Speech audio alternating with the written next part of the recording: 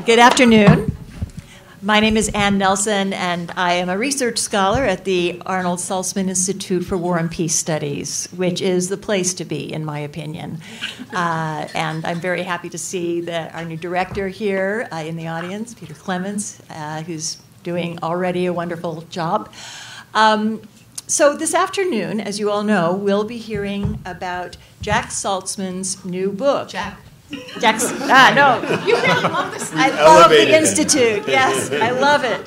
Jack Snyder's new book, and it is called Human Rights for Pragmatists, Social Power in Modern Times.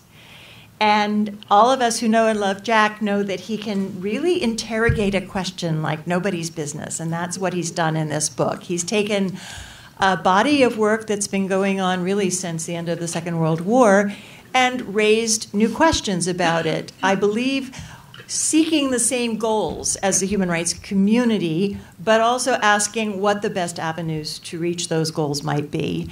And this book is so spectacular that it's sold out. But there will be someone in the back who will allow you to order one at a very special price, which I encourage you all to do, because it's a very intense and compelling read. So today, I will be moderating, and this panel feels a little autobiographical to me because as a very, very young person, I had the honor of working with Aryeh Neier at Human Rights Watch before it was called Human Rights Watch, and watched the formation of this extraordinary community and body of ideas, largely shaped by his leadership. And then long ago, I came to Columbia, and early on I met Jack Snyder and had an ongoing conversation with this interrogation he had of press freedom, human rights, and other areas of consideration. So this will be an extraordinary conversation between two people who share the goals but believe that different roads can lead to Rome. In terms of the backgrounds of the panelists, as I said, I worked at Human Rights Watch for several years, then became the director of the Committee to Protect Journalists, and worked on freedom of expression questions for some years, and then came to Columbia in 1995, first at the journalism school, and then here at SIPA, where I've worked in areas of media analysis. So freedom of expression is a central part of this debate. Aryeh Neier here was the executive director of the ACLU for a number of years, where he dealt with very, very compelling issues that were also very contentious about freedom of expression in the United States. He was the founding director of what became Human Rights Watch and was the executive director for a number of years. He then went on to the Open Societies Foundations, which were founded by George Soros, where he was president, and he still remains very involved in human rights matters and policy. After Aryeh speaks, who will follow Jack's introduction to his book, we'll hear from Sheri Berman, and she is an authority on the historical rise and significance of social democracy in Europe, and her book, Democracy and Dictatorship in Europe, has been very influential in this debate, as well as a series of comments in the Journal of Democracy, which features in Jack's book. And then we'll finally hear from Alex Cooley, author of Exit from Hegemony, the most cited book on authoritarian pushback against the liberal international order, and also the co-editor with Jack of Ranking the World, which was a very interesting exercise that examined the way human rights organizations and others created scorecards for governments and nations, trying to come up with rankings with varying success. So without further ado, Jack, can you start? Well, thanks so much, Ann. And thank you so much to everybody on this panel. Literally, they all left a big imprint on this book over the course of quite a number of years. In fact, thanks are due to the audience, both on the web and in the room, because there are a lot of people in the audience that also made a big impact on this book, for which I'm grateful. And I'm also very grateful for Ingrid Gersman and the Saltzman staff for setting this up a kind of complicated business to organize. So, pragmatism and human rights, kind of like oil and water. I recruited an undergraduate and told her that I wanted her to be a research assistant on my book on human rights for pragmatists. And her brow furrowed, and she was completely perplexed. And she said, "But Professor Snyder, human rights are by definition purely idealistic." And I explained to her, ought implies can, and she got it, and she did fabulous research on the book. The other person who's recently been widely discussed with his views on pragmatism is Barack Obama in his 30-year-old never-published book manuscript, which starts off with a diatribe against what he called the rudderless pragmatism of American liberal conventional wisdoms of that era. But his critique goes on to complain that these pragmatists failed to organize a powerful majority coalition to even stay in power, let alone advance progressive goals.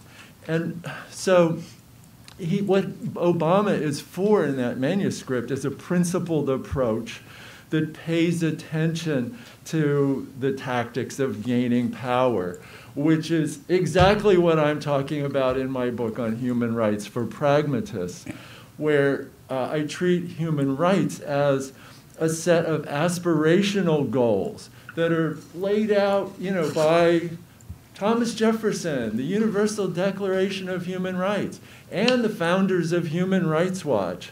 The way my editor put it was that these aspirational goals set the compass for the direction that you want to go in, but they don't tell you exactly in the forest which way to go to avoid getting tangled up in the trees. So, how to maneuver on the path to that goal is what I'm addressing in the book. My critique is that there's been too much legalism, moralism, universalism, shaming the shameless, and reluctance to make necessary tactical, expedient compromises, though I admit that sometimes those ways of moving forward are necessary. I think they've been too prominent in human rights people's thinking about tactics. And we should have more attention to the self-interest of powerful actors, the need to win over fence sitters with inducements, the need to be expedient in tactics to isolate powerful spoilers so they can't derail the enterprise. And we also need to pay relentless attention to remembering to persuade people in their own normative vernacular rather than in the language of the global human rights experts. Another related lapse that I come back to time and again in the book is the failure to acknowledge the usually necessary role of mass social movements, not just a small hardcore of uncompromising idealists, but mass movements were crucial to the anti-slavery movement's success, Gandhi's success, Martin Luther King's success. usually coordinating with a pragmatic, opportunistic reform party that wants, above all, to govern, and that this is something that we need to remember now at a period of time where human rights ideas have spread all over the world, but it's hard to find a really sustained mass movement that is successfully confronting the backlash against liberalism, that's the backlash that's so prominent today and that Alex's book talks about.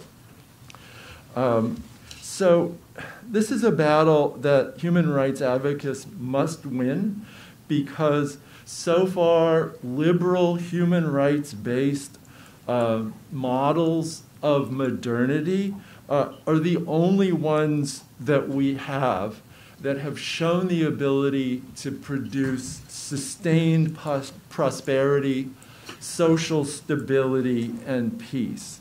The illiberal alternative models of modernity are, even as we speak, repeating all the past mistakes that illiberal models have in the past.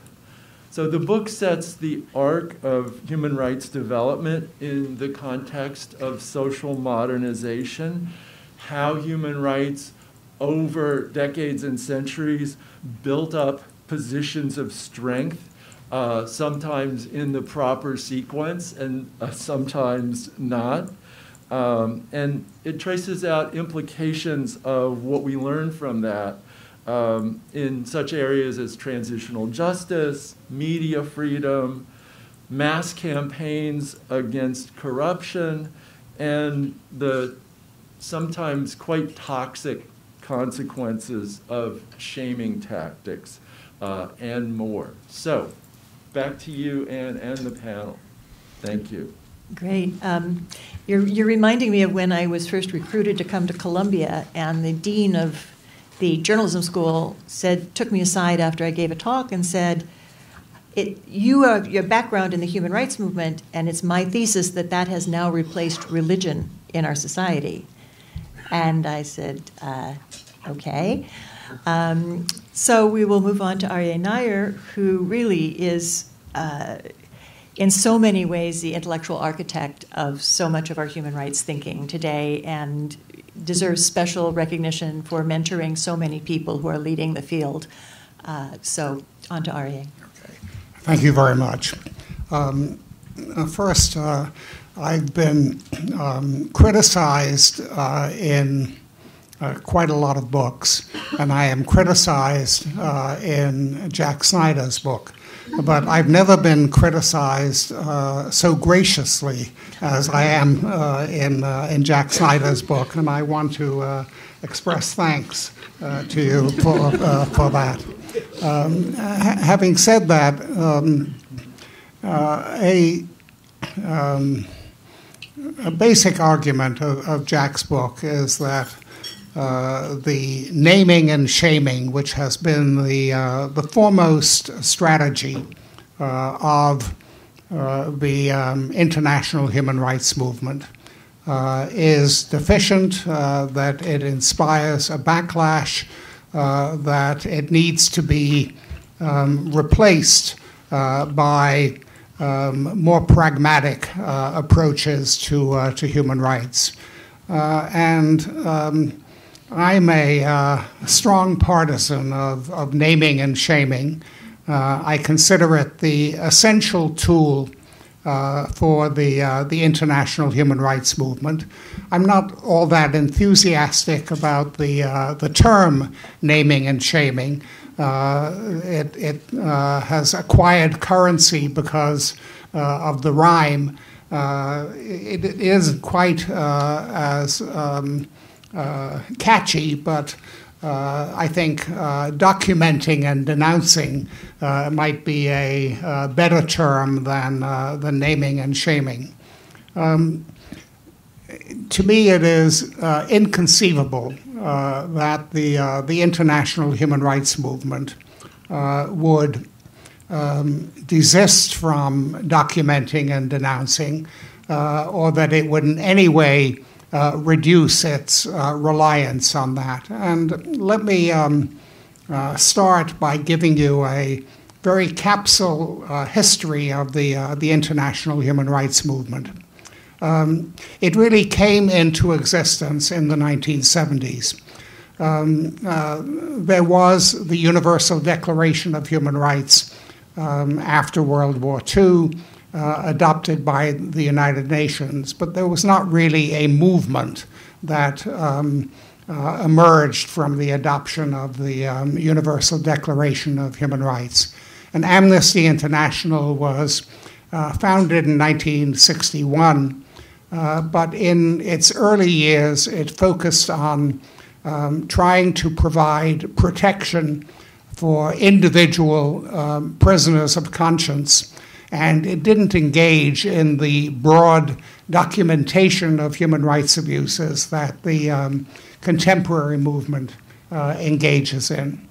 But there were events in three widely separated parts of the world in the 1970s that really sparked the formation of the contemporary human rights movement. These were events in Chile, in South Africa, and in the Soviet Union. In Chile, it was Pinochet's coup in 1973 that overthrew a democratically elected leftist government. The involvement of the United States, of Richard Nixon and Henry Kissinger, contributed to Pinochet's coup, and that was part of what made it an event of great international significance. In South Africa, there had been concern internationally with apartheid basically since the 1960 Sharpeville massacre.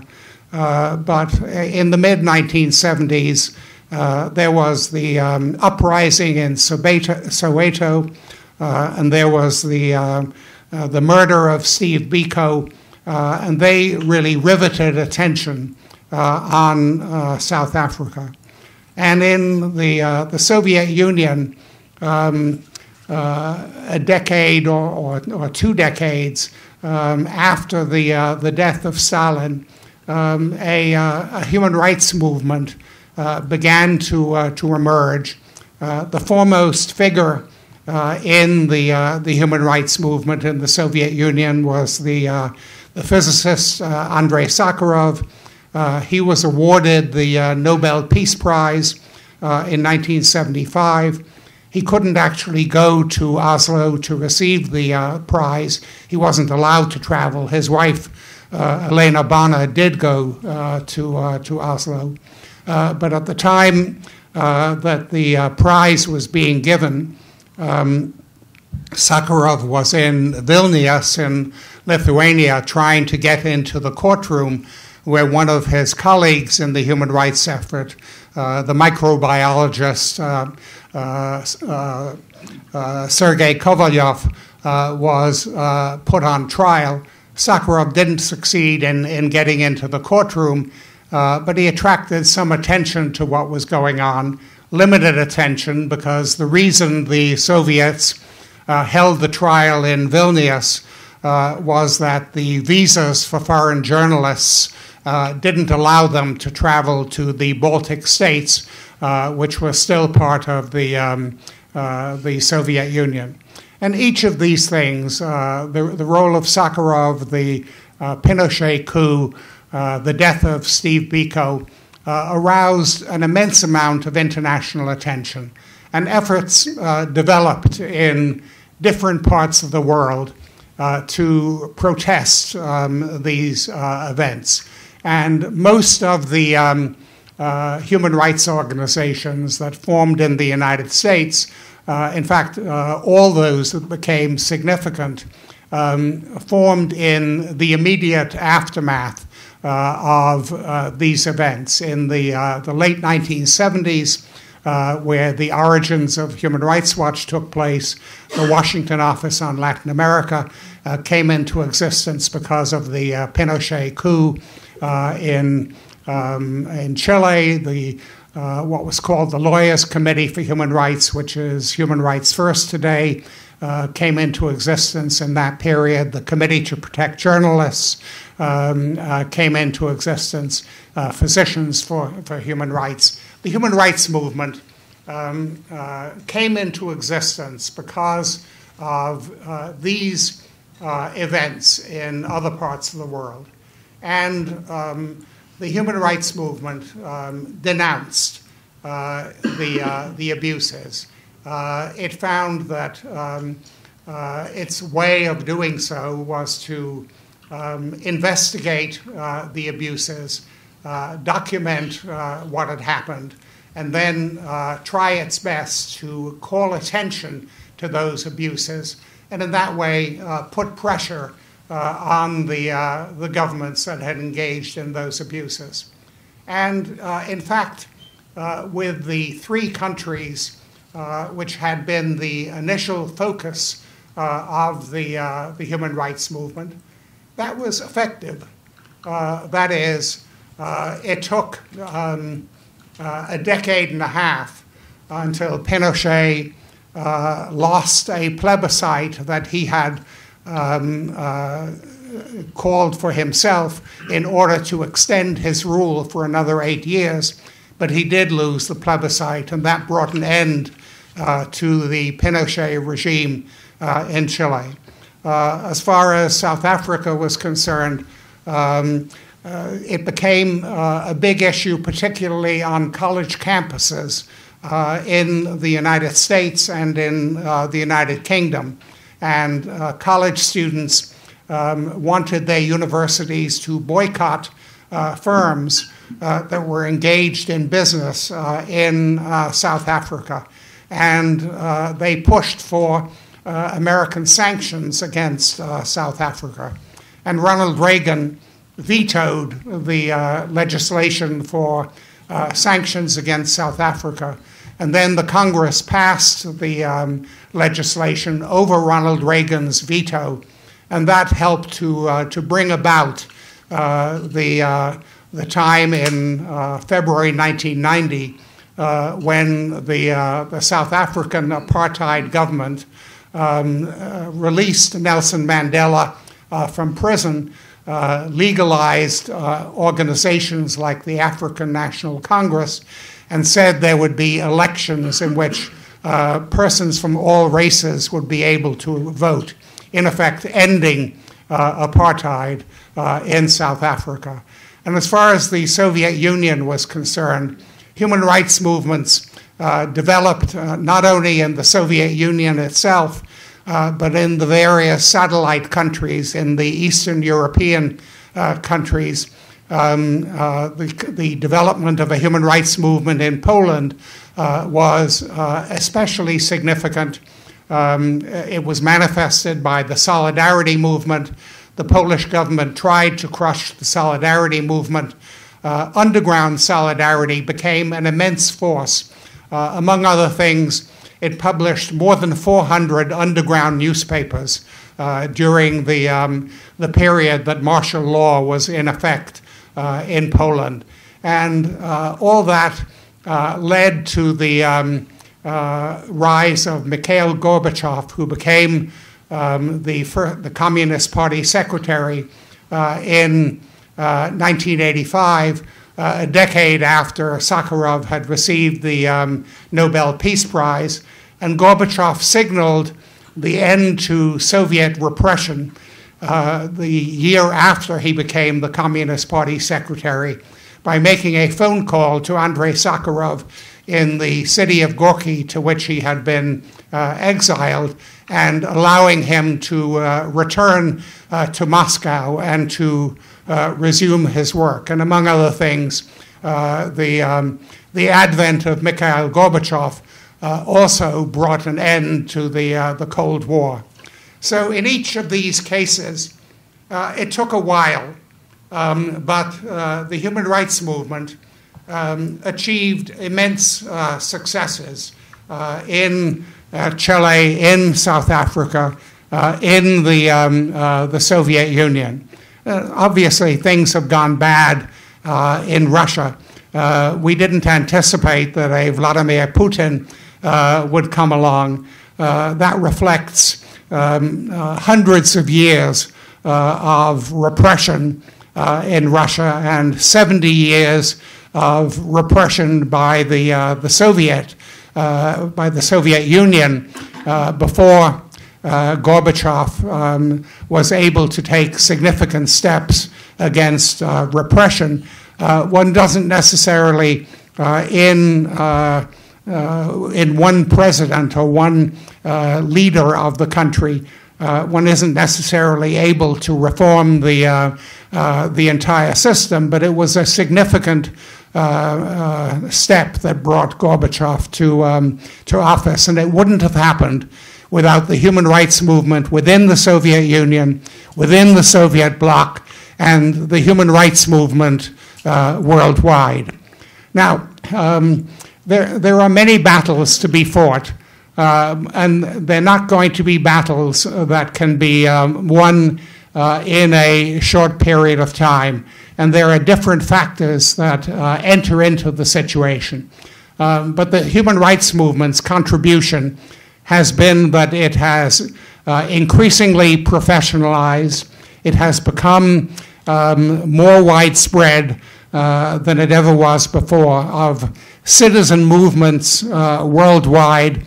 Only the environmental movement compares to the international human rights movement in the state of its organization on a worldwide basis. I mean, the other significant popular movements are the women's movement and the gay liberation movement, but those have never become as professionalized and as organized as the environmental movement and as the international human rights movement.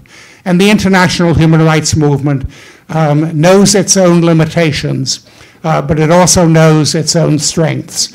And its strengths were reflected in what it achieved in the countries that became the first targets of its work. There are other ways of promoting human rights. If you can, find a Gorbachev and help him to achieve authority, that's a wonderful thing to do. It isn't something that outsiders can usually do in any part of the world. One can provide financial assistance, one can provide other forms of aid, one can try to form alliances with groups within the country. But documentation and denunciation are the principal tools of the human rights movement, and the human rights movement is not about to give away its principal tools. Thank you. Thank you, Aryeh. Sheri Berman.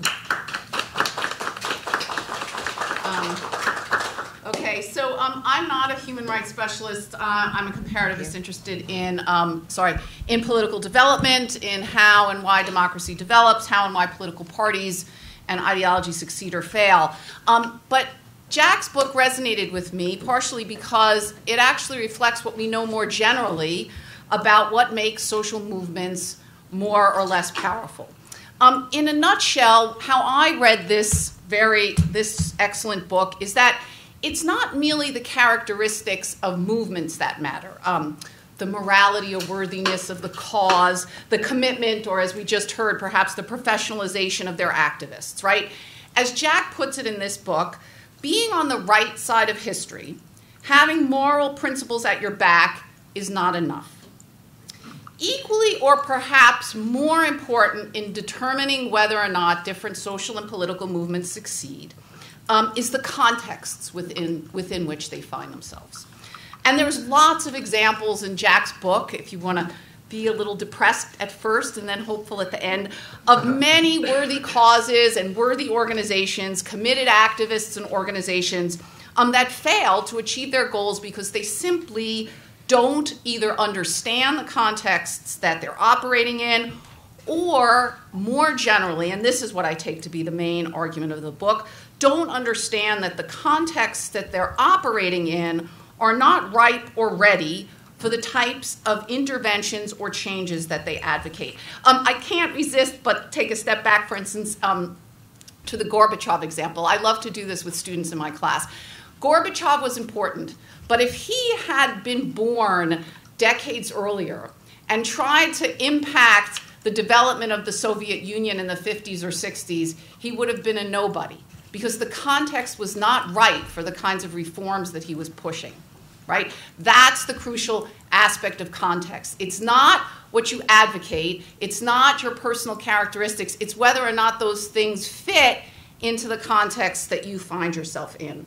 By ripe or ready, what I took Jack's book to mean was that for human rights to take hold, for them to be able to change the lives of human beings over the long term, they must be advocated within a context within which these ideas can resonate. They can gain the support, as Jack said, of a broad coalition within society, and they can become embedded in institutions capable of promoting and enforcing human rights over time. So what kind of contexts are those? Well, when I read this, I couldn't decide if Jack's answer to this would make me optimistic or pessimistic. And let me tell you why.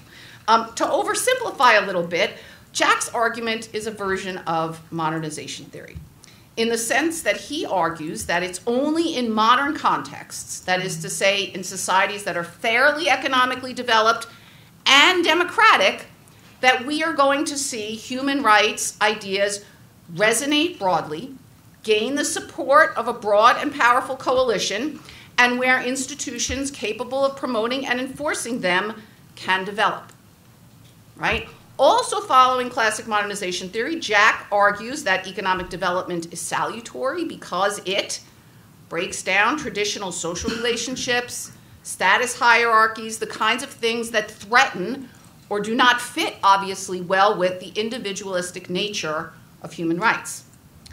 Economic development also enlarges and empowers the middle and working classes, which Jack says are the most likely candidates for that coalition that supports human rights. Also, of course, economic development breaks down the old elite. That is an old elite that benefits from the persistence of favoritism, status hierarchies, all those things that obviously do not comport well with human rights. Also following modernization theory, and more particularly recent analyses of the relationships between economic and political development that we've seen over the past decades, Jack argues that economic development tends to push countries into the democratic camp. He notes, for instance, that no country has ever gone past the middle income barrier without adopting at least some, more than some generally, liberal rights. Jack explicitly argues that democracy is necessary, but not sufficient for human rights. Indeed, he says this is almost a tautology, since any country that enacts the full panoply of human rights is by definition a liberal democracy, right? Now, the connection here is varied, and I'll leave you to read the book to get more information about the connections here. But most obviously, dictatorships have little interest in promoting or enforcing rights that limit their repressive, unresponsive, unrepresentative nature. You might get bits and pieces here and there, but if you really want human rights, right, that are broad, right, and that are enforceable, you're just simply not going to get that in dictatorships. So once you have an economically developed, relatively democratic society that is also at peace, right, that's a key part of the puzzle too, you have the necessary, but again, not the sufficient conditions for the acceptance, promotion, enforcement of human rights. So this brings me back to the optimism and the pessimism feelings that I had when I read this book. So the optimism part is obviously that as countries develop economically, they become wealthier, they become less traditional, they make transitions to something that resembles democracy, it's going to become easier and easier for human rights to gain acceptance and to be enforced. But the pessimism part is obviously a lot of countries aren't anywhere near that stage, right? And the book spends a lot of time emphasizing the importance of sequencing, right? This is also a significant part of this pragmatism thing. It's a topic that Jack and I have discussed before, right? Jack really argues very strongly in this book that fighting for human rights before the correct economic, social, and political preconditions or contexts are in place means that these efforts are likely to fail or be very weak, right? He says many times in this book, there are no magic shortcuts. So then the question becomes, well, how much can outside actors, those committed activists and organizations, actually speed up those economic, social, and political conditions that will enable human rights to really flourish, right? So here, Jack, I think, kind of hedges a little bit, and I'm wondering if maybe we would be able to talk more about this, right? Jack says that you can't choose the sequence, right? You gotta kind of recognize that sequencing matters, but you can, he says, try to influence it at the margin. Or, alternatively, focus attention on places where some of the preconditions exist, rather than trying to implement policies or programs in contexts where they are really doomed to fail, right? Where the contexts are just not favorable. In this scenario, I read Jack as saying that the role of human rights activists and organizations is really to kind of finish off the project, right? To work in contexts where at least some of the conditions or contextual factors necessary for human rights do exist, right? But in order to gain, sort of full acceptance and institutionalization, you really need the push of those people who are really committed to it, the activists, the organizations, right? To really to put the last pieces of the puzzle necessary. Maybe, in his view, the human rights organizations and activists are the sufficient to the necessary, right? There have to be some necessary things in place, but in order for these things to actually flourish and be institutionalized, you really need actors who are devoted to promoting them. But again, there are a lot of countries that are nowhere near the gray zone that Jack suggests is really necessary. And so this brings up the question of whether the pragmatism that is so prominent in the title and stressed throughout the book really means that promoting human rights in countries that are out of sequence, right, that are poor and undemocratic, means that you're kind of wasting efforts and there's, a limited amount of capital out there, right? Should human rights activists in those contexts turn away?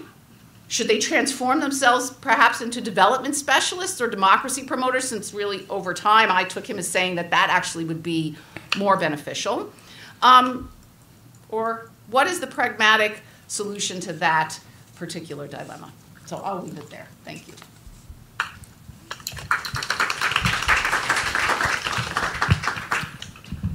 So I'm really pleased and just honored to be part of this panel, having seen a lot of these strands in Jack's research and career as separate projects, then linking, now coming together in this, this one contribution. It's truly special, and the scope of the book really is stunning.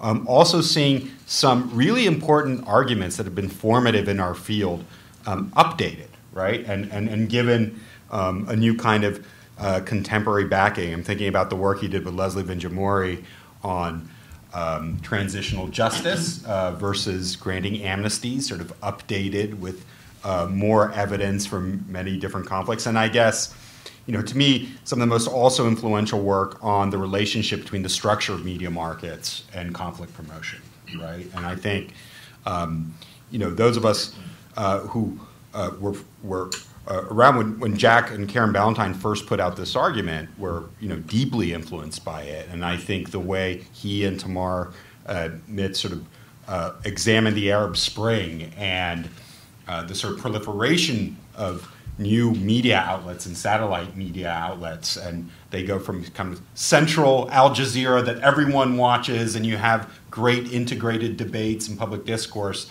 to this world of hundreds of channels, everyone's watching whatever they want to. The public sphere falls apart with the predictable consequences that Jack's always warned us about. So these are both wonderful chapters. I could engage with many things. The two issues, each of which, of course, I'm cheating, has subpoints, I'd like to focus on are this, first, this emphasis on anti-corruption. Anti-corruption work as being a complement or a vector for human rights advocates to grapple with. And over the years, Jack and I have talked a lot about anti-corruption corruption, especially on the transnational level.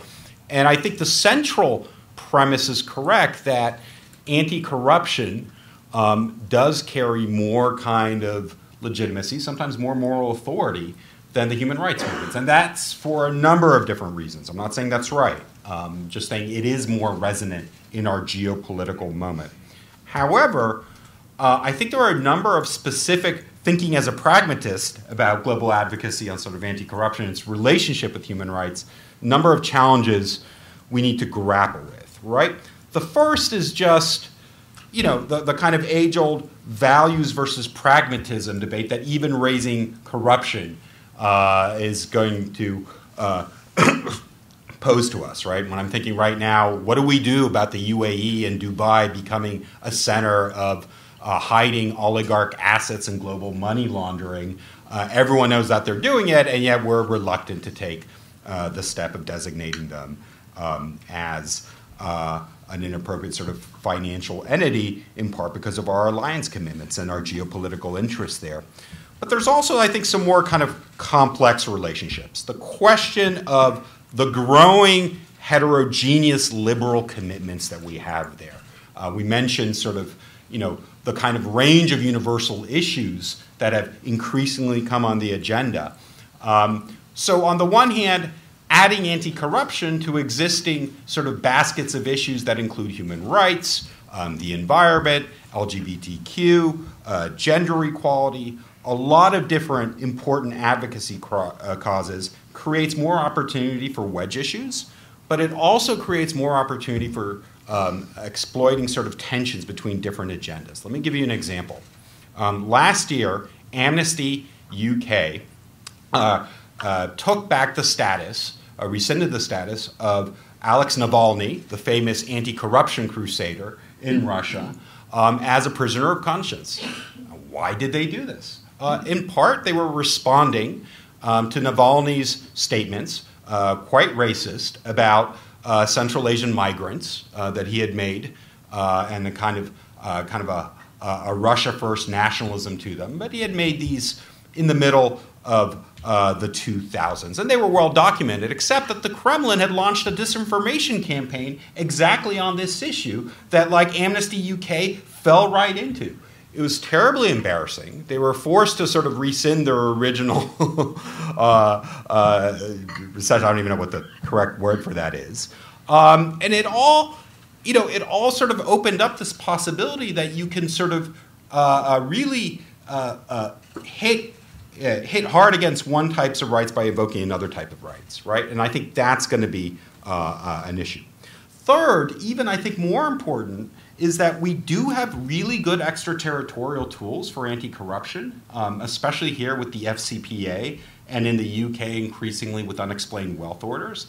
But what research shows is that these are really politicized or in danger of being politicized. And primarily they're used against exiles, right?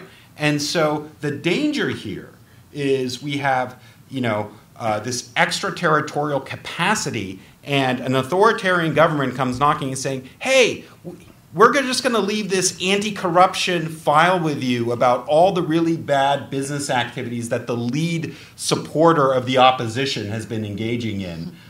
Do your thing, which there have been some signs of that actually happening. So, again, it assumes kind of a politicization of the Justice Department and so forth, but we know unexplained wealth orders in the UK, they work against exiles and they don't work against existing regimes. Why? Because prosecutors have to rely on a body of evidence that comes from the Ministry of Justice of these authoritarian countries that's essentially asking them to provide information against their elites, which they're not going to do. So I think there are just some real practical challenges. I'm all for, and I'm part of kind of the global anti-kleptocracy crew, but I think the relationship with human rights has some potential challenges, if not landmines. Second, I want to engage Jack on the geopolitics of pragmatism. I think he correctly states in the book the most vital influence on human rights is the stability of the basic structures of the liberal international system. And we are indeed seeing the real challenge of illiberalism. On the one hand, we've always had these challenges, and he does a wonderful job of showing in different eras how these have been confronted. But I wonder if this is less a pendulum and more a change in the ecosystem of a contemporary order that we need to pay special attention to. After all, part of what's prompted the backlash against naming and shaming is the kind of designation of actors like Human Rights Watch as geopolitical actors intent on fomenting color revolutions, overthrowing governments, and promoting instability. And in fact, the color revolution has become a noun, right? That's used by China, Russia, other governments to talk about this dynamic. So the tarring of human rights advocates as geopolitical is already there. It's already being sort of deployed, and I'm wondering what can and should be done about that. I think the problem here is not only that Russia and China are introducing new kinds of ordering innovations, whether they're new counter norms and challenging liberalism, whether they're creating their own state media channels that alters this kind of global media ecosystem that we have, as well as the disinformation campaigns. We have this asymmetric access, right? They have access to our media system. We don't have access to theirs anymore. But even if you look at control and agenda setting in international organizations, we're just coming off the wake of a vote at the UN Human Rights Council that basically voted down even opening an inquiry into what was happening in the re-education camps in Xinjiang. And incidentally, not only did China win that vote, Ukraine abstained, right? So geopolitics is part of this. So I guess all this leads me to sort of wonder, is a kind of open door policy that Jack is advocating for, does this create a kind of a pragmatist dilemma, right? Which a coalition of the willing, play by our rules, adopt our norms, and you will develop the capacity, the performance, and ultimately the efficacious authority that liberal values are worth adopting. But that presumes that the liberal and the illiberal ordering spheres aren't affecting and mutually transforming each other. And that's my concern, that the liberal sphere where this action is possible gets whittled down because we cede too much ground in the interest of sort of remaining, not being engaging in geopolitics. A quick example of this would be the Shanghai Cooperation Organization, right? An entity, China, Russia, the stands, it was joined by India and Pakistan a few years ago, for the longest time had adopted all sorts of kind of horrific codified human rights practices, like a common list of terrorists, extremists, and separatists, with no clear designations for listing or delisting. The list group was sort of 15 organizations to 50, thousands of people, mostly political dissidents. And it was like classic log rolling, like, yeah, you designate your political dissident as a terrorist, and we'll designate ours. This kind of dynamic, as well as allowing investigations and really legalized renditions to be conducted by security services. I mention all this because for the longest time, the EU and DC said we're not going to engage with the SCO, right? It's just like, we're not going to give it the time of day. It's not something that's for us. And yet the SCO was becoming more and more influential. The Obama administration said, well, maybe we can engage with it on pragmatic grounds. Let's not talk about human rights and all this listing and stuff. Let's talk about Afghanistan, because China and Russia have a joint interest in stabilizing Afghanistan. The problem with doing that, though, was it allowed these practices, which are against all of their human rights commitments, to continue sort of unchallenged. I actually think a better form of engagement would be to engage both on Afghanistan and on the standards that they're using in their listing sort of practices. All this to say that this is sort of a similar dilemma, I think, that the philanthropic community faces, as well as the activist community. What do you do in situations where you know that your bets, which your trustees and Spotlight want to pay off, they want you to have impact, aren't going to have impact in these authoritarian settings? Does that mean you withdraw and you just try and affect the middling countries? I'm not sure. I mean, I think there is a real there's a real value in slowing down the boulder coming in, even though ultimately it's in a losing cause. So I just think that pragmatism itself, it has its costs, and particularly in a geopolitical moment, I think, where there is this sort of kind of broader backlash going on. But again, all this is like food for thought in what is a really robust and really remarkable achievement. So thank you, Jack.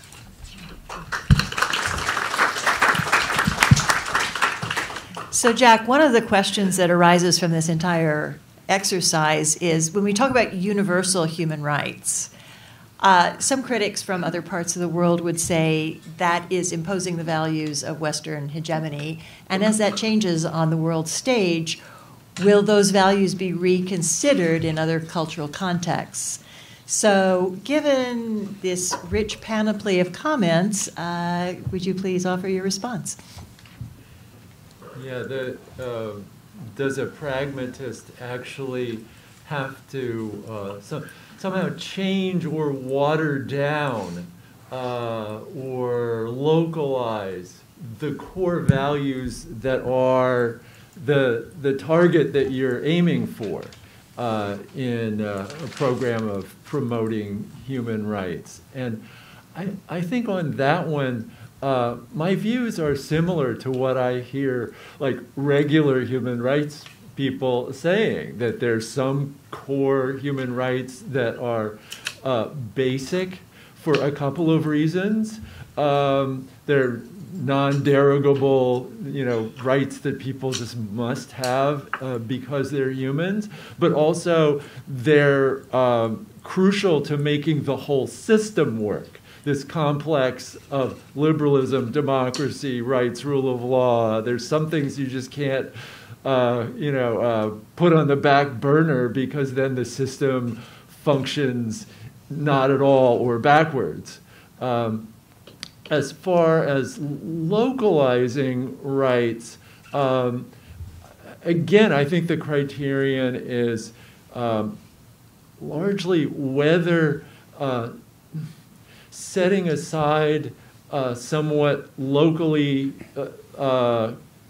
different criteria for where they fall down on these conflicts of rights is something where the decisive point is if you let the locals get away with calling human rights something that is its opposite, like torturing criminals in police custody in order to protect the human rights of the community, then that's an adjustment that's going to just undermine the whole system of how human rights works with democracy and rule of law. So I don't think I have differences with like typical human rights people on that. But let me respond to just a few major points of interest from each of the commentators. So Aryeh Neier on shaming and its central role for human rights. When I presented this chapter at Human Rights Watch, there was one part of it that was everybody's favorite, which was my discussion of what the social psychology research says on the conditions under which shaming is effective. And they all started to take notes. Okay, here's when and how. And the main bottom line there is shaming from inside the group might work, especially if it's shaming by a respected high status source of the shaming. Shaming from outside the group rarely works unless the people inside the group have a kind of aspirational position where they would like to be like the role models in the outside group, and they believe that the shaming is coming from a source that's highly respected and credibly known to be a friend of the group that's being shamed. To me, that sounds like a pretty strong limiting condition on when shaming is likely to be effective. I want to get very specific about shaming China over the treatment of the Uyghurs. So there's been a lot of shaming done by everyone from the presidents of the United States to Human Rights Watch to students in classes at Columbia, and so I think that message has gotten across to anyone who's within listening distance. I think maybe now it's time to adjust the political focus of that issue in a slightly different way. So one of the things that the Chinese are doing to the Uyghurs, they're doing to them as exploited laborers, slave laborers, underpaid laborers, laborers that are kept in horrible living conditions, and so forth. Gee, you could make the same sort of criticism to many, many, many workers in China.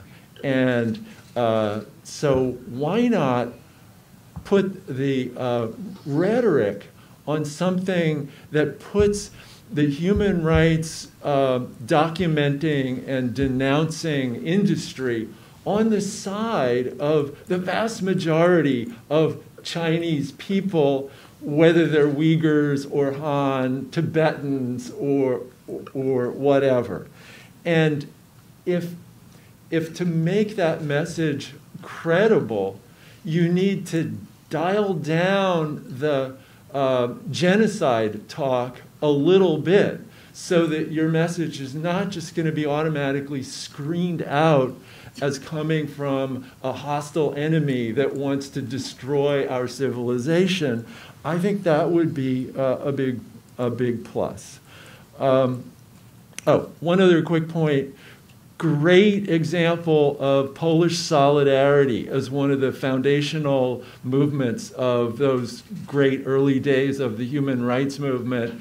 Solidarity was a domestic movement of Polish workers, and there was a human rights climate in the West that was no doubt a facilitator to it, but I think there's a lesson in the impact of solidarity precisely because it was indigenous, a matter of national pride and efficacy. Sheri, I loved your point about, what if Gorbachev had been trying to reform the Soviet Union 30 years prior. Can I address that issue? Oh, yeah, go ahead, sure. Precisely the point that I made was that the human rights effort dealing with the Soviet Union had created a context, and Gorbachev was able to be effective because that context had been created.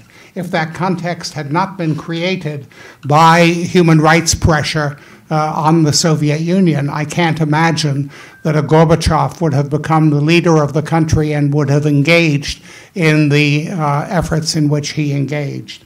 That's the role of the human rights movement. That's one of the roles. So, okay, so sticking with Gorbachev, Sheri's question about, what if Gorbachev had been at an earlier time? And actually, there was a Central Committee plenum where Gorbachev was trying to explain the theory behind his perestroika strategy, and that addressed exactly this question. And he said, all of our economic institutions, including our political institutions, were developed by Stalin in the context of the 5-year plans for the coercive command economy development of primitive capital accumulation. And those institutions and that way of doing things actually worked in the earliest phase of industrialization, which Gorbachev, following Western literature on this topic, called the phase of extensive development, where you're taking underutilized resources and workers and forcing them to work. And but Gorbachev explained that, well, we're now in a completely different position because we can't do any extensive development anymore. Everybody already is working, and we're getting all our resources in play. Now we need intensive development, which can only be through the development of rule of law, economic markets with free exchange and property rights and so on and so forth, democracy, free speech. And he's exactly right. He was describing what happens to every country when they hit the middle income trap, and they need to have this massive institutional shift.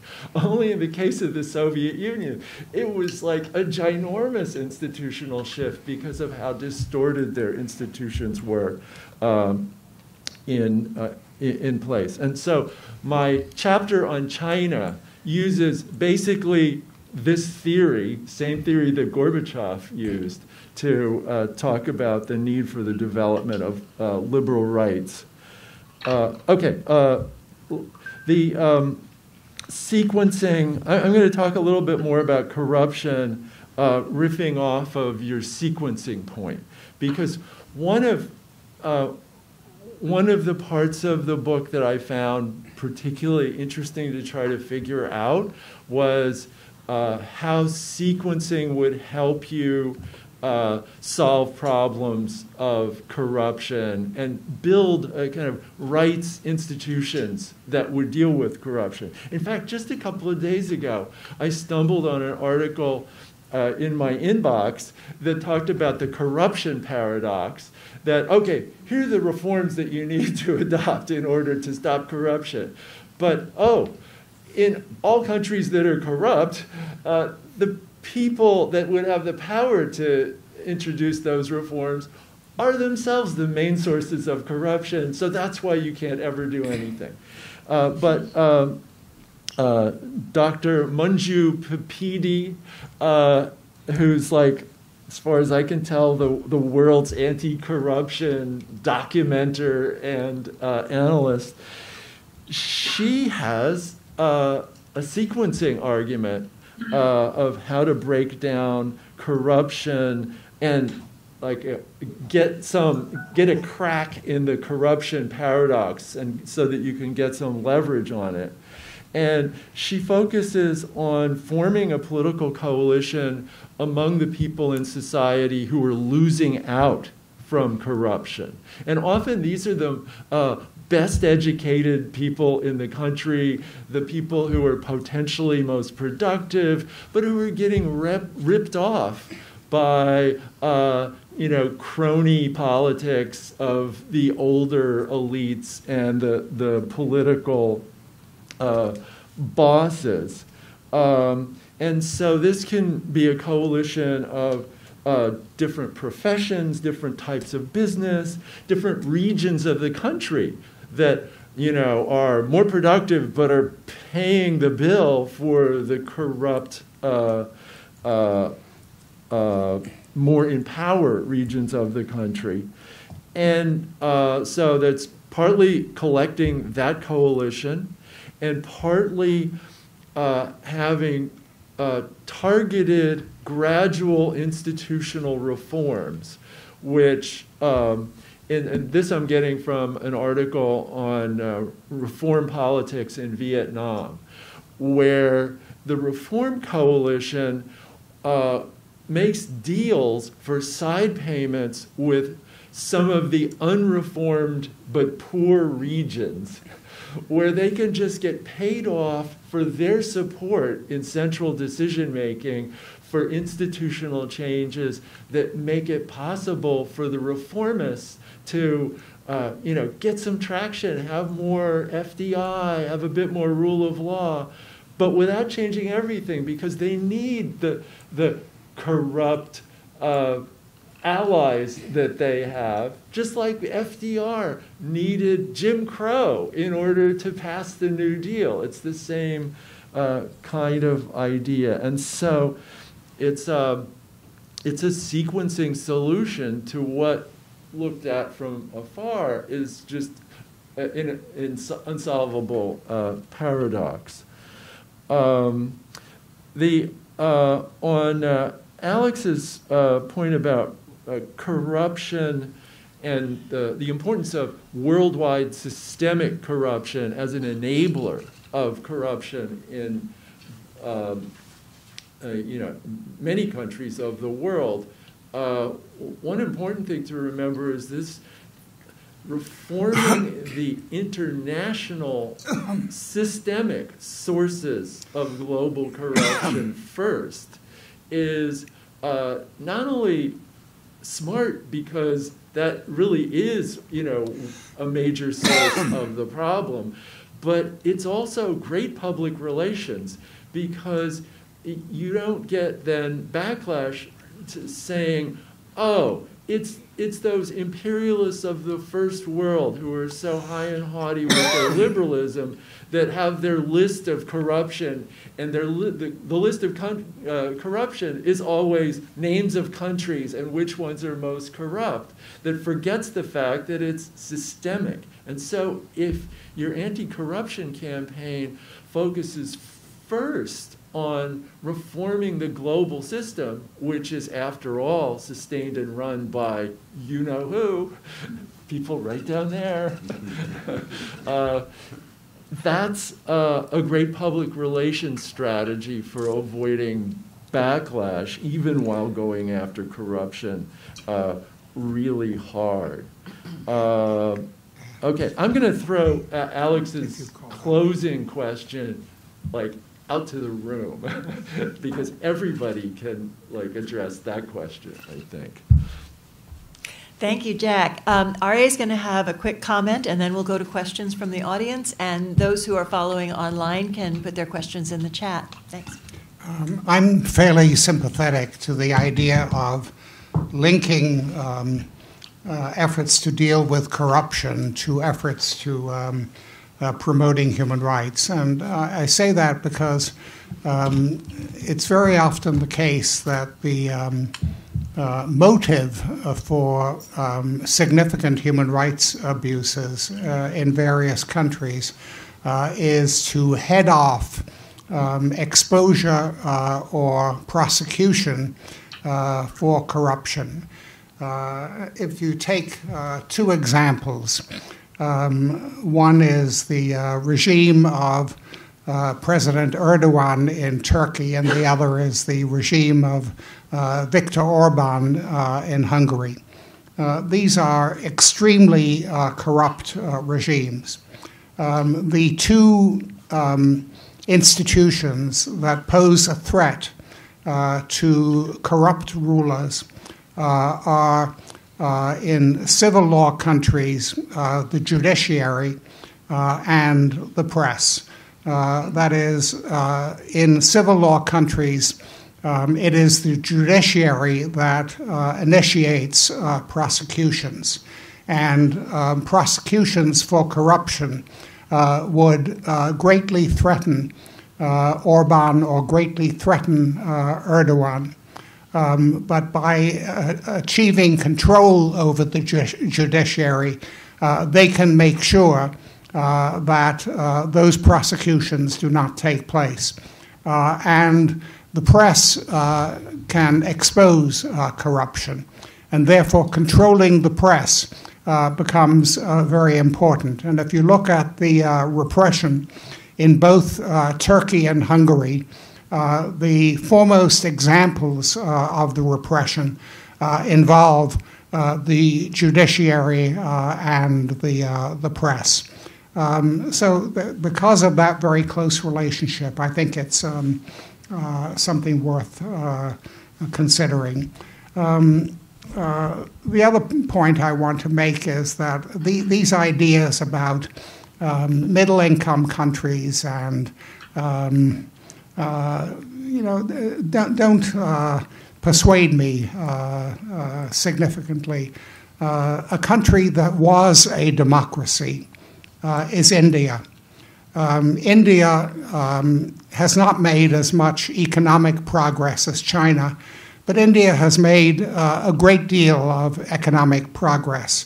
There are many more middle-income people in India today than there were previously. And that has continued under Prime Minister Modi. But under Modi, repression has greatly increased in India. Repression against minorities, against Muslims, against Sikhs, against Christians has increased immensely in India. And so here is what is regularly referred to as the world's largest democracy, which is getting closer to being a middle-income country, and where repression has increased. If you go back historically, think of Nazi Germany. Germany in the Weimar Republic was a democracy. Germany, by the standards of that era, was a middle-income country.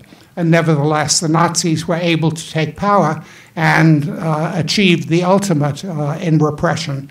So I wouldn't put too much stock in this notion that one is going to achieve a liberal society by economic development and by the fact that it once was a democracy. Democracies grow sour.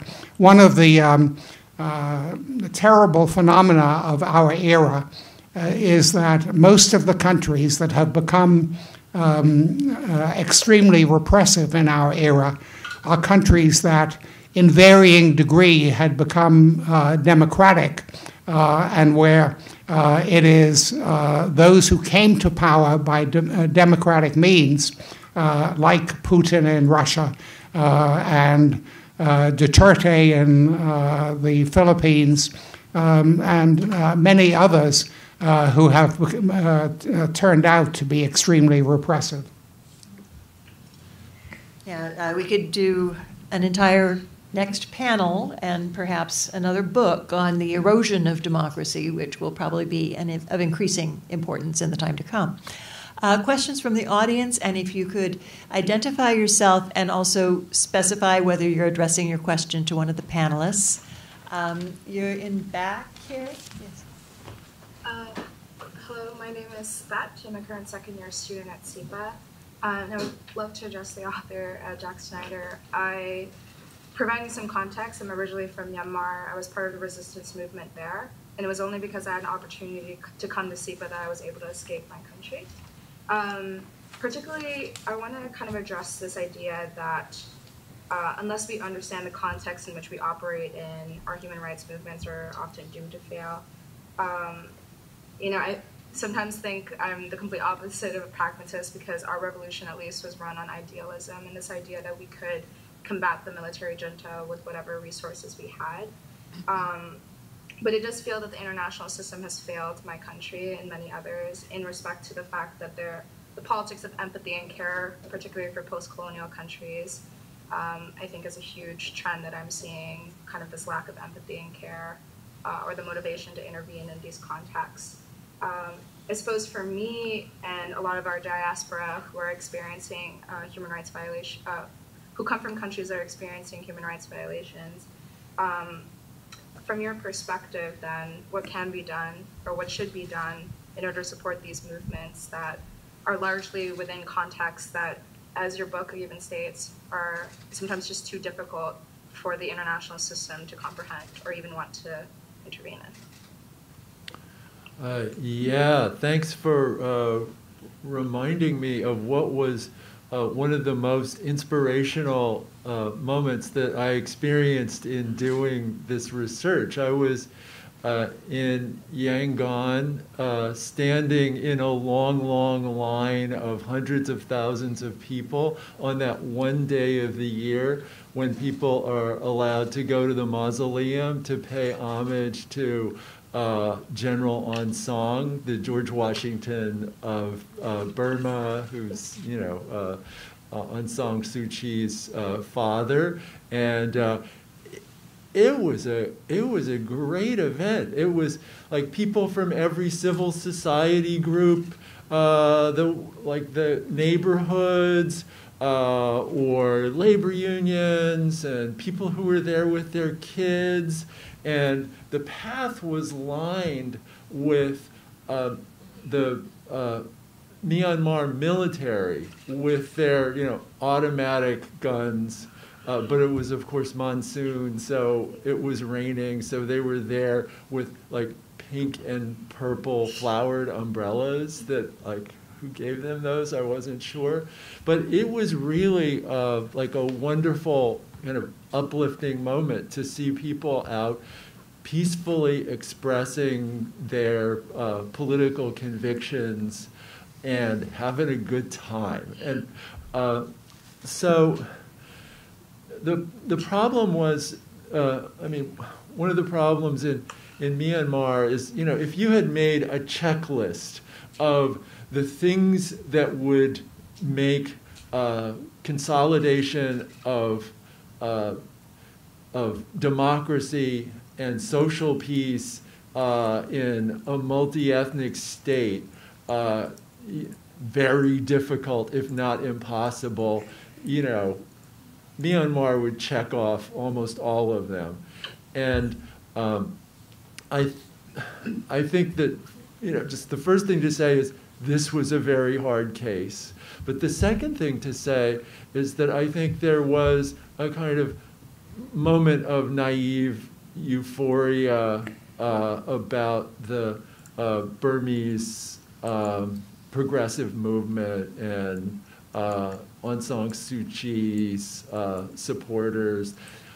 They did accomplish a lot. The appeal to a bunch of the ethnic groups who actually voted for Suu Kyi and the Democratic Party, that was very impressive. I got the feeling that people in the outside world were like having a little buzz of dizziness with success for a few years, not anticipating how hard this was going to have to be, and what kinds of combination of pressures, inducements would have to be put on the table to prevent things from happening like did with the Rohingya. So, I don't have a solution for that, even retrospectively, but more awareness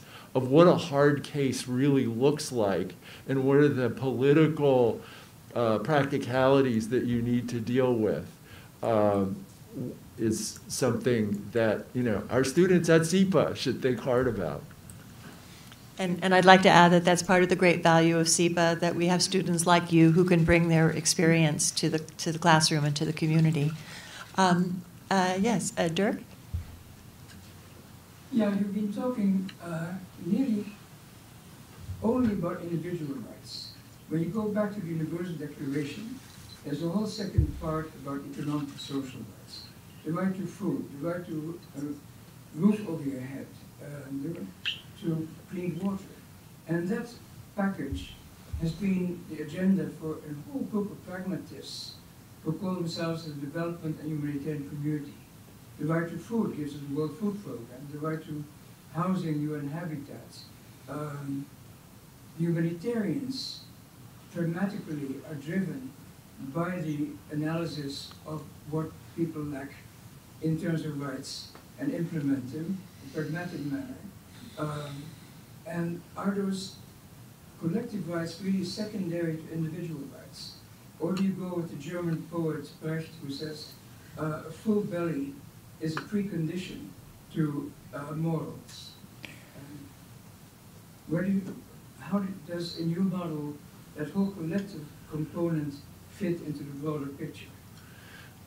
Yeah, so I come down, very strongly in the book in favor of paying a lot of attention to economic rights and to the economic grievances of people all over the world, which includes grievances over inequality, grievances over corruption, and one motivation for making that an even higher priority as a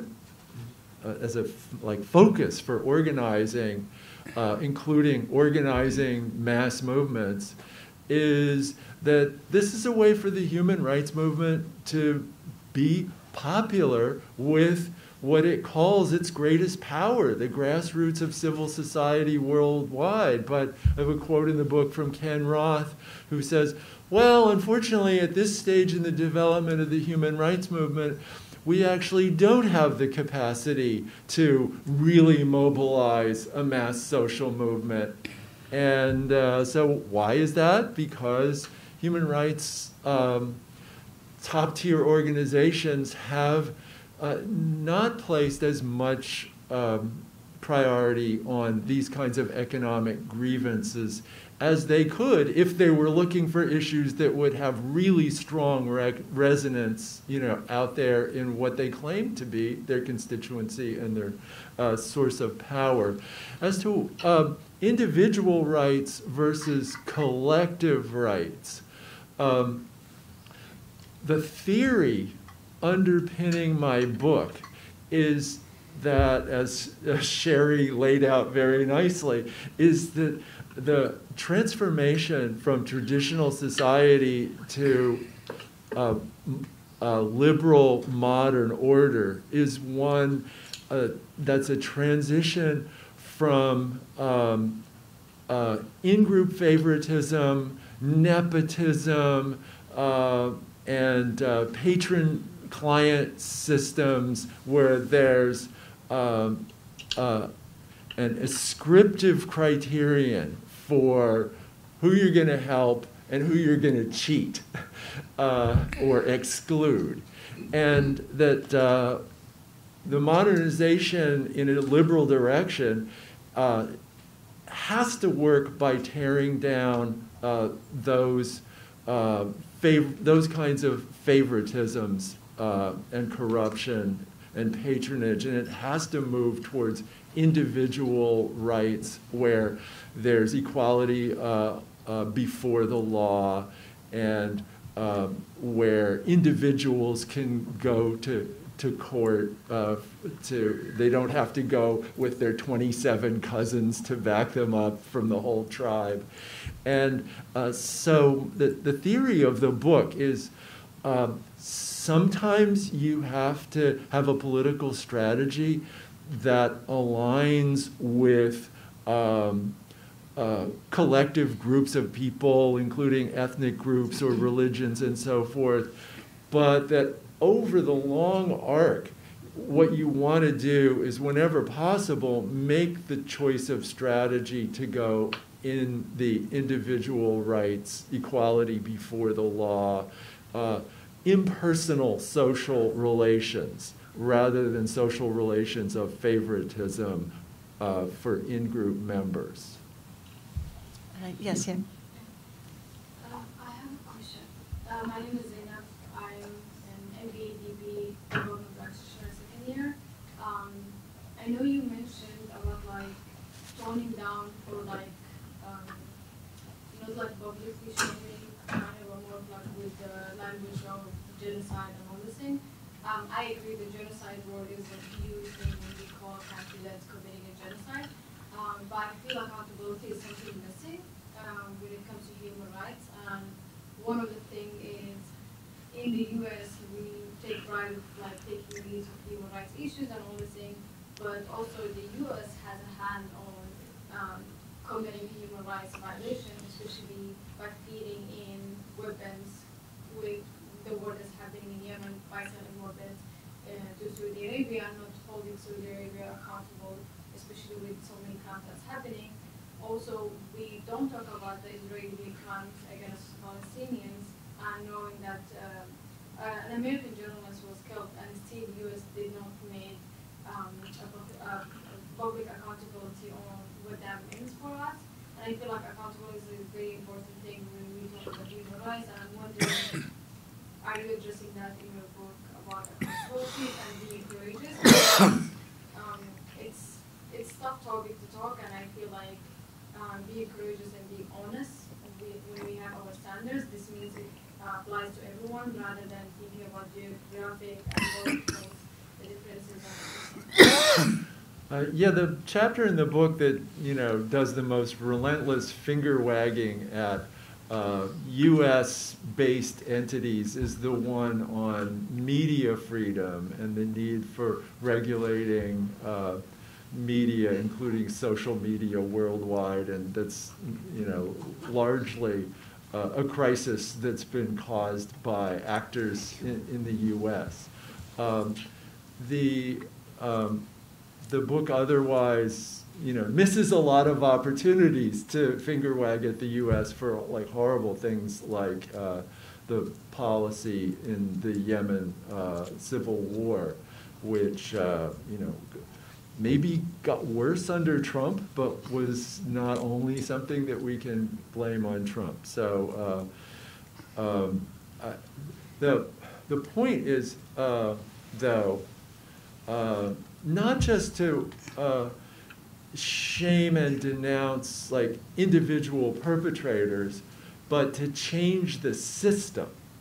And one of our PhD graduates from political science department in Columbia, Colin Call, has just over the last few weeks, announced a new kind of review of past abuses of certain kinds done by the U.S. Pentagon, and not with the idea like of putting like individuals on trial or punishing them, but with the idea of changing the standard operating procedures of the U.S. military so that things like that don't just happen routinely by the way things are mindlessly done. So it's,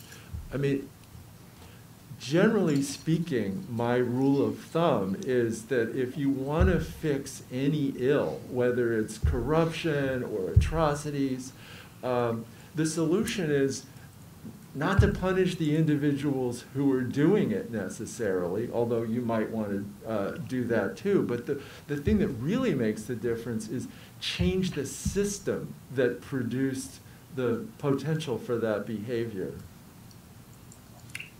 We have a question from our online audience. Yes, I actually have a question for myself, and then I will ask a question on the audience, taking advantage of my position here.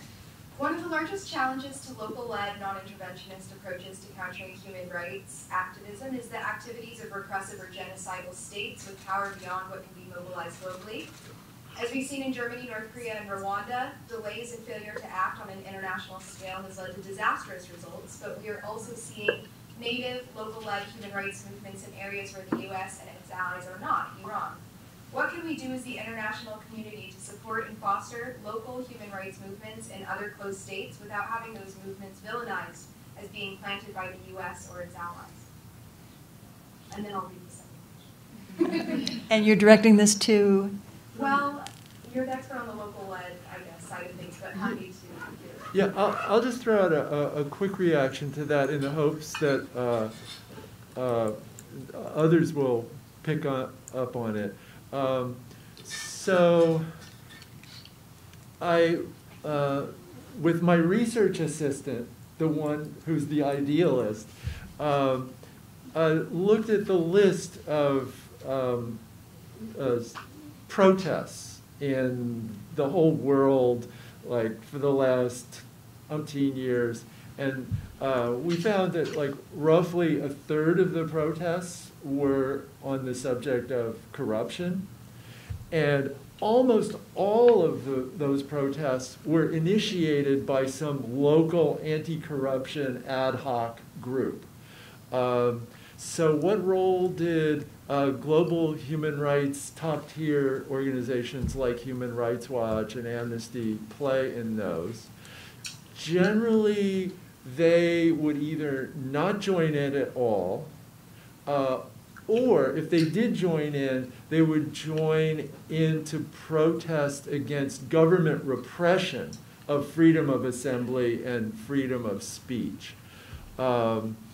which I assume was because they thought that it put them on like a much firmer, like kind of legal, mainstream human rights footing for calling out the government.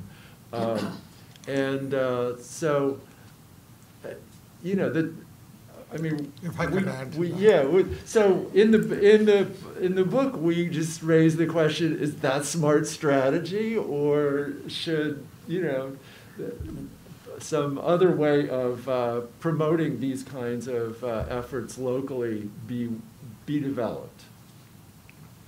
An organization such as Human Rights Watch puts the protection of local human rights activists at the top of its agenda. It tries to make sure that any attack upon a human rights activist is noted and becomes the subject of international efforts to protect the person in extreme circumstances, helping people to get out of the country or finding some way for physical protection also becomes a role of the human rights movement. There are specialized human rights organizations which exclusively devote themselves to that. So, for example, the leading group in that area is an Irish organization, Defenders of Human Rights. And the woman who was the creator of that organization, a woman named Mary Lawler, is today the UN rapporteur on the protection of human rights defenders. Yeah, and I'll just add that being someone who has worked in this area back into the early 1980s, my recollection is that working with local groups was always a central concern, and yes, you would find these relationships becoming very close in terms of them having a physical presence in the offices in New York and London, and vice versa. And the other thing that I wanted to note is that a lot of times the human rights defense in countries are not a matter of mass movements. They're a matter of people with a certain level of education and influence taking it upon themselves to assume leadership positions, which then make them vulnerable. If you get to the point of mass movements and massive protests and so on, it's just all too easy for the repressors to take violent measures against them. So the battlefield is not always what is most visible to the outside world. You had another question from the online audience? Yes, Sumin Rai is asking, Jack Snyder states that shaming is unhelpful to convince an authoritarian elite to change their behavior. But isn't public naming and shaming also a tactic of convincing allies and the rest of the international community to act, to get donors to fund interventions, whether or not that be a peacekeeping operation or a humanitarian mission or just additional support on the ground? And isn't that public declaration to reach others who might not be paying attention necessary to motivate individuals to act? Yeah, I think that one of the things that shaming denunciation strategies have succeeded tremendously at is kind of mobilizing a global cadre, especially in the global north, of people who are outraged at what's going on, know about it, have like very powerful emotions about it, and are willing to sign up for this as their career, or if not that, send a donation. So it's been shaming and universalism have been like really good ways to build the human rights movement. Whether they are effective at shaming the perpetrators is another question. third parties, there's actually really interesting work that's being done more on how third parties respond to human rights criticism of a perpetrator country, and how the perpetrator country plays the game of responding to this criticism. And often the third-party onlookers don't really care very much about the human rights situation in the country. But you know, if there's no fig leaf, then they're going to feel compelled to do politically awkward and maybe costly condemnation of the country.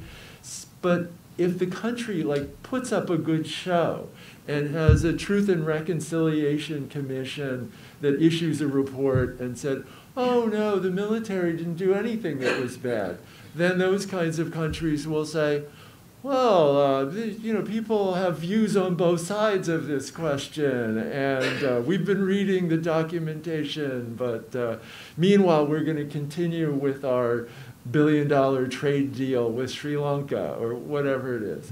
So that's, I think, a good you know, issue area right now for more research on how this works. So once we figure out how this works, then we'll know what the countermeasures are to deal with this quasi-compliance for an unmotivated audience. More questions? Yes, in the back, please. Standing up. Thank you. Yasmin Argas. Jack, I wanted first of all to thank you for a great, really great contribution to human rights analysis and human rights studies.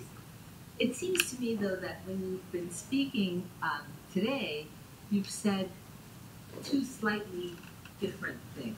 And at times you've said it's the entire system. When you're up against systemic human rights abuses, it's the system that needs to change. But the thrust of the pragmatism analysis, if I've understood it correctly, is that systemic change is precisely what the human rights movement can't really produce. That pragmatic human rights activists operate within a relatively narrow bandwidth, which is that which enables them to decide or to figure out how much dissidence they can express forcefully from what is the prevailing system in order to push it a little bit more. But unless the systemic preconditions for that pushing to be successful already exist, the human rights objectives can't really be reached. And as I hear the debate, I think the debate between you and Aryeh Neier, and it's a great honor to have the whole panel, but to be listening to Aryeh's reconstruction of the human rights movement, is precisely that the human rights mobilizations created the preconditions, or were part of the creation of the preconditions for the systemic change that then allowed at least some of the human rights aspirations to be realized, however temporarily. And so that's the tension as I see it. And, you know, I myself am stuck between saying, aspire for what you can get through the allies whom you can find, and no, your job is to push forward and something will happen later.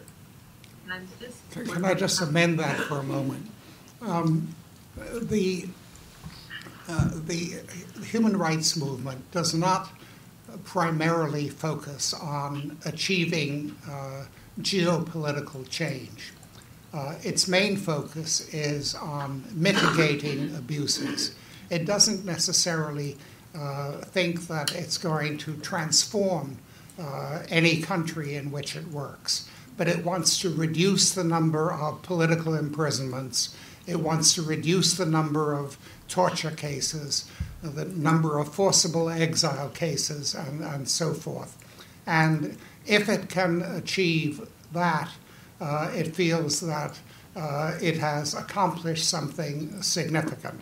If it can bring about, or help bring about, because there are always multiple factors involved, but if it can help bring about a change in regime that is more sympathetic to human rights, that's wonderful.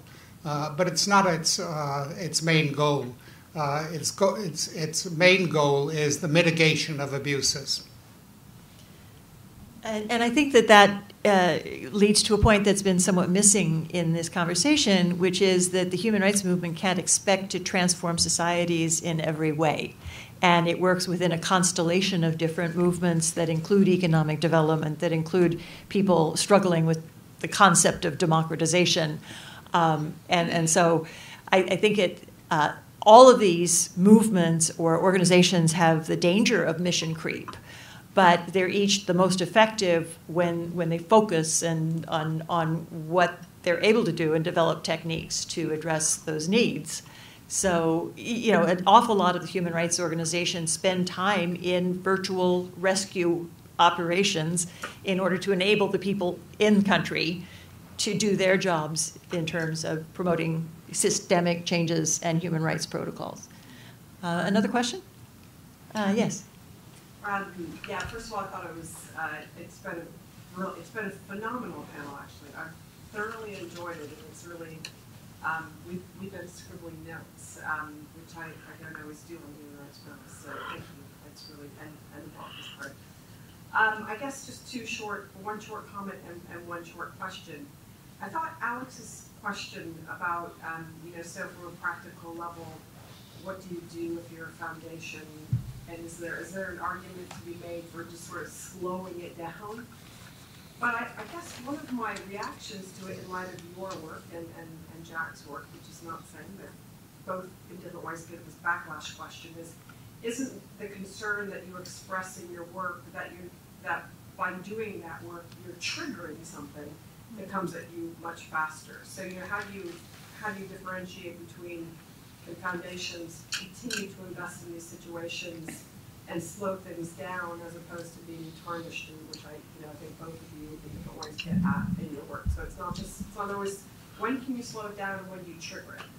And I guess Jack, your argument, your answer to I've forgotten who it was about China is fascinating.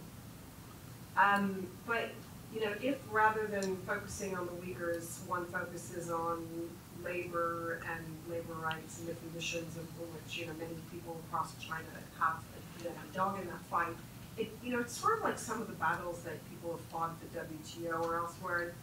They haven't really been very successful. So, where is your cause for optimism and success with this alternative strategy that you're proposing for dealing with rights issues in China? So should we be slowing things down because we're pushing too hard and provoking resistance from the people who fear color revolutions? Well, slowing what down?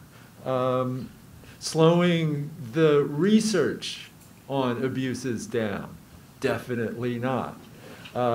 Slowing down the throwing around of words like genocide and pariah when you have absolutely no follow-up plan for how you're going to use those accusations to get the perpetrator over a barrel. So I don't mind, if people occasionally use the genocide or pariah words, but to have like a drumbeat of that dominating the relationship when there's no political strategy to use it to some real end, then that should be slowed down so that there's space to engage in attempts at structural change. So another one where Human Rights Watch never used the word genocide with respect to the Uyghurs. that was used by the United States government. Anthony Blinken used the word genocide. Yeah. Yes, that's part of the problem, I think. I think Human Rights Watch has used the term genocide maybe 3 times in its entire history. It used it with respect to Rwanda. It used it with respect to the Iraqi Kurds killed by Saddam Hussein in the Anfal. With respect to Bosnia, it used the word genocidal in terms of some of the attacks, such as Srebrenica. But I think those are the only occasions in its 43-year history that it has used the word genocide. Admirable restraint. One of the things that I did for the book was I just checked pretty much at random 10 Human Rights Watch reports on current human rights problems in various places in the world with the question, again, this was my idealistic research assistant that helped with this. The question was, well, like, how bad was the shaming really in these reports? And what we found was that in every case the reports were like immaculately researched and accurate, and the factual basis appeared to us to be completely solid. That a lot of the discussion was just describing abuses, pointing out where they were against the law and so forth, and a lot of it was just recommendations for things that should happen so that abuses wouldn't. And so, like, a lot of that was fine, but for a pretty significant proportion of the reports, we found that there were things in them that used highly charged language, sometimes quoted from a local rather than in the voice of the writer, that in our judgment included language that seemed to stigmatize something about the nature of not just the perpetrator, but the society. And so the one on the Polish priests that were, quote, demonizing women who had abortions or advocated for abortions, probably so. It's not that what they said was wrong, but they said it with like hot-blooded language, and it aimed at a hot-blooded issue that dealt with an identity characteristic of the local culture. So a lot of them were not as bad as as notable as that one, but it seemed to me that if the definition of shaming includes an accusation, not only that a wrong was done, but that indicated that not only the perpetrator, but something about the culture of the society was deeply flawed in one of its main practices or institutions. I'd have to see chapter and verse on that. Yeah, it's in there. It's in there with quotes. So we have come to the end of our time. We could gladly debate another 2 hours, but join me in applause for everyone.